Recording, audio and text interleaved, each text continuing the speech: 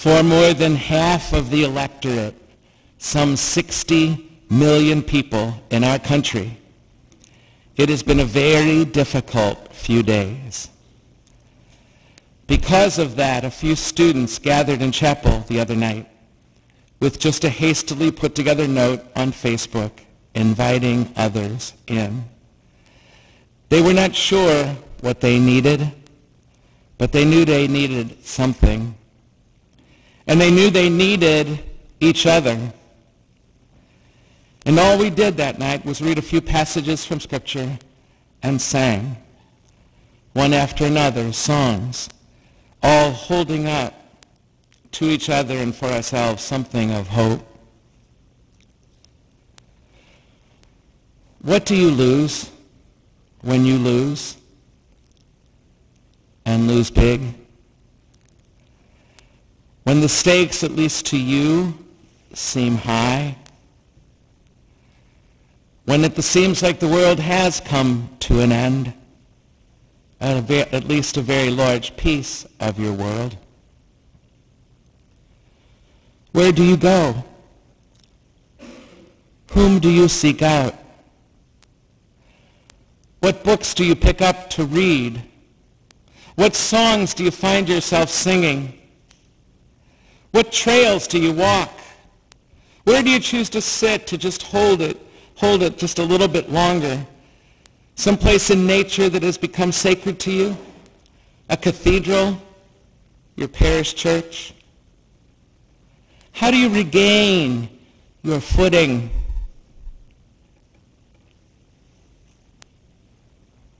What helps you hold it?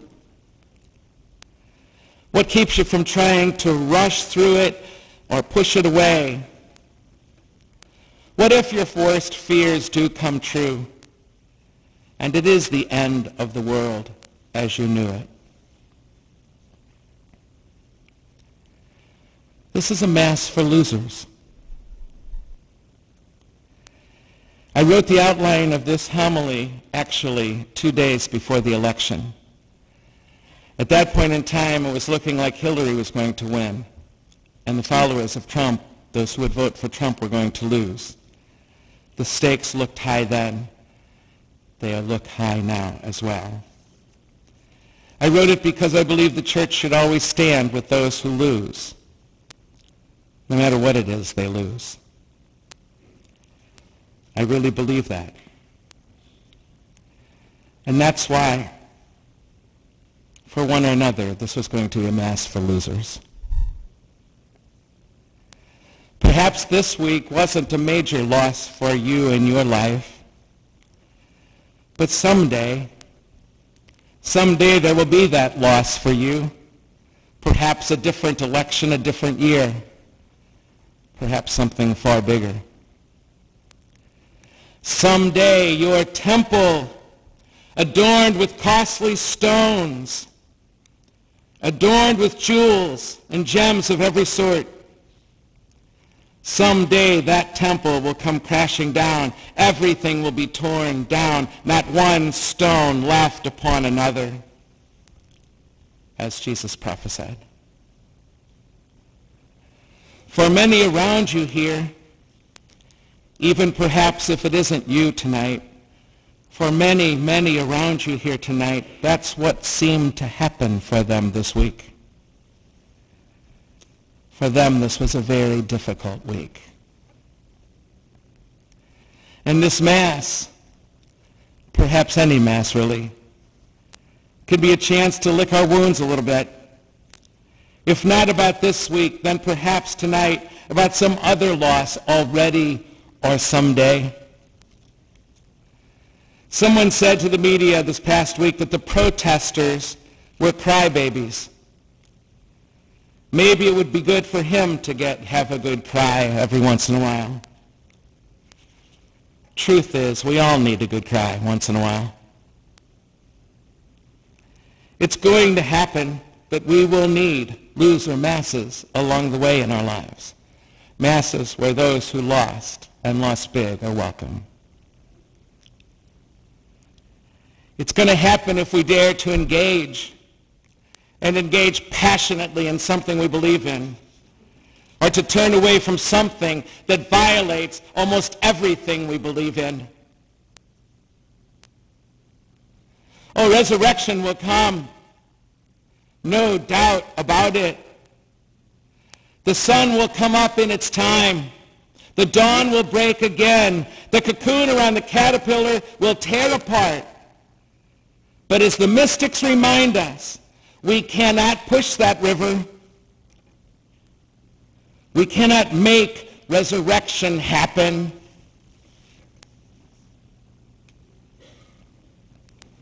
And so we need to give ourselves space.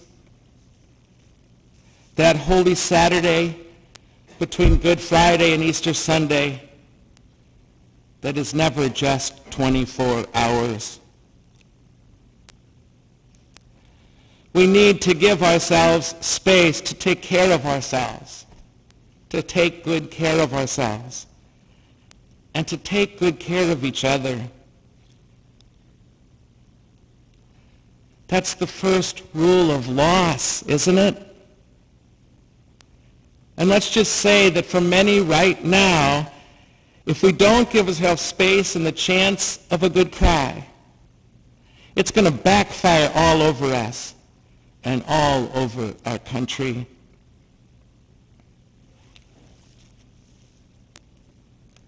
And if there is a second rule of loss,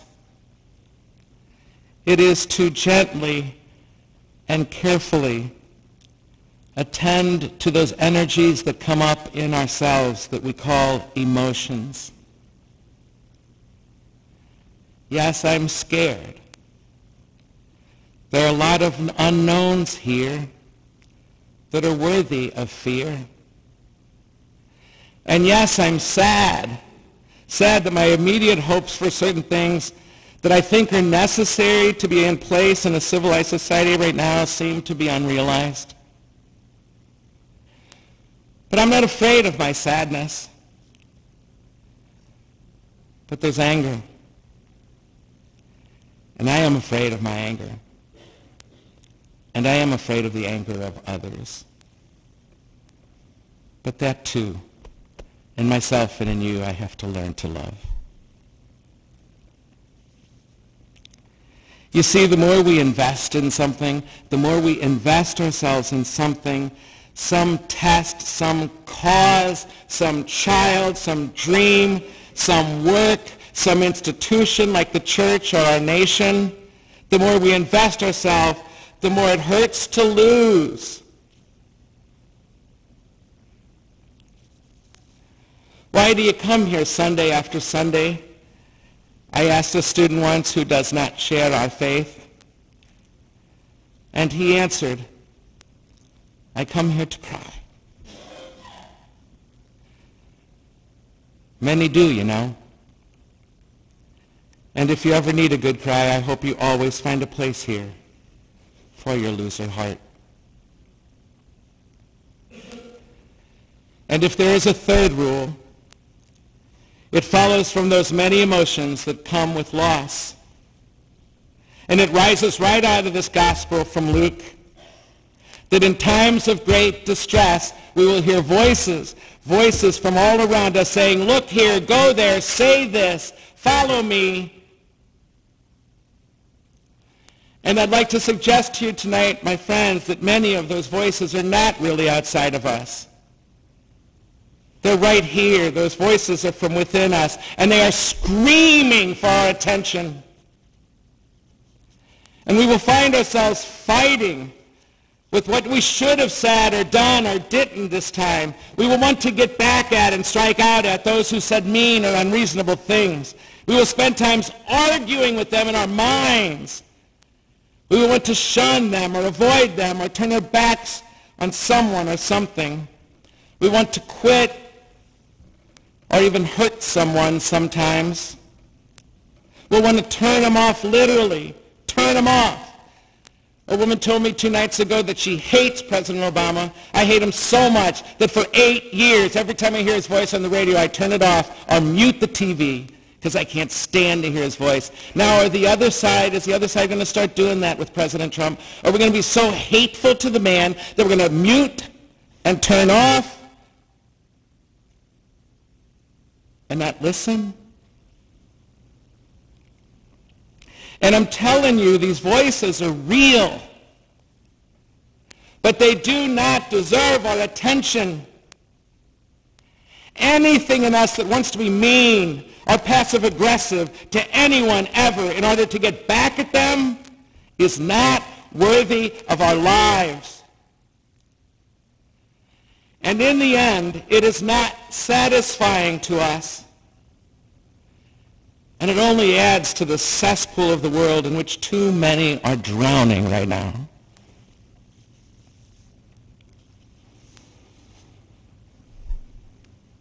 And if there is a fourth way, a fourth rule,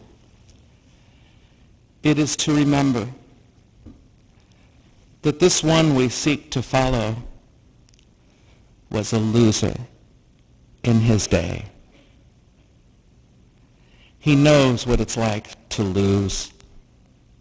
He had nothing to show for his efforts, nothing.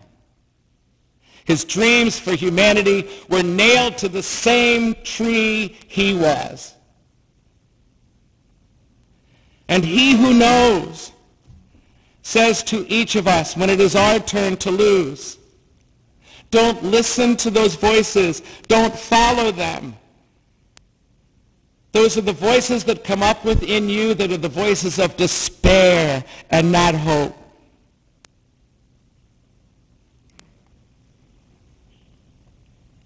He goes on to say, there's another way. There's another way through those screaming voices. Go love somebody. Just go love somebody. A child, maybe. A friend. Someone in the hospital or on the street corner. Or sitting in front of you in the classroom. Help someone who's asking for help. The way through those screaming voices is just to love someone.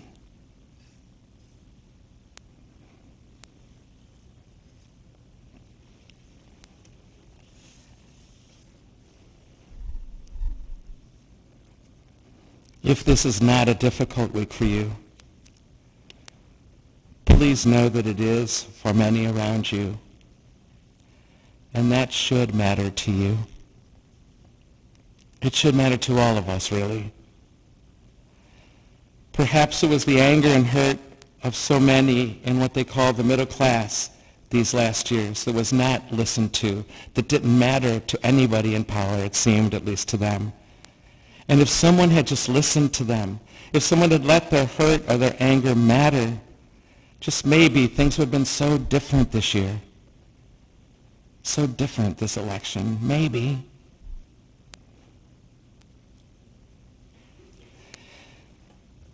This gospel ruthlessly reminds us that someday all of our temples will be torn down.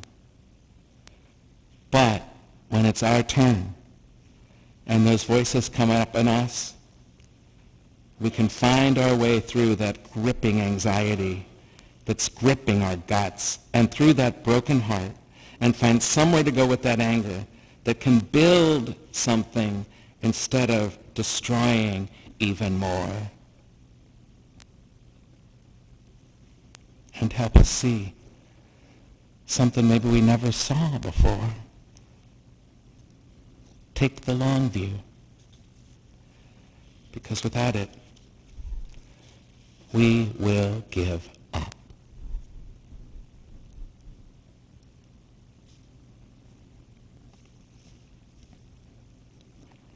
When loss comes and our temples are destroyed,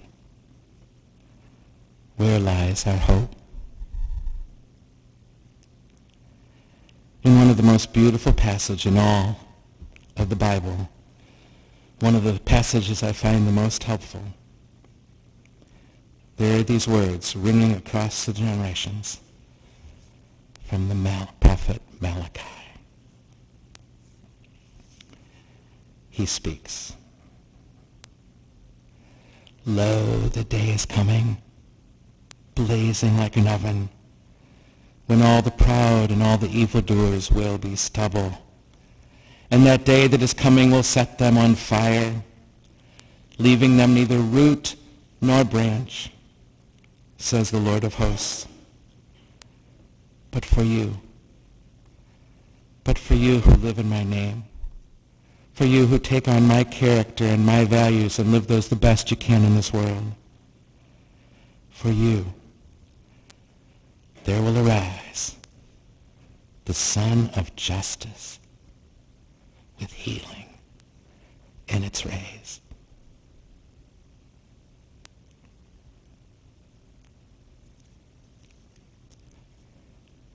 The fifth rule of loss.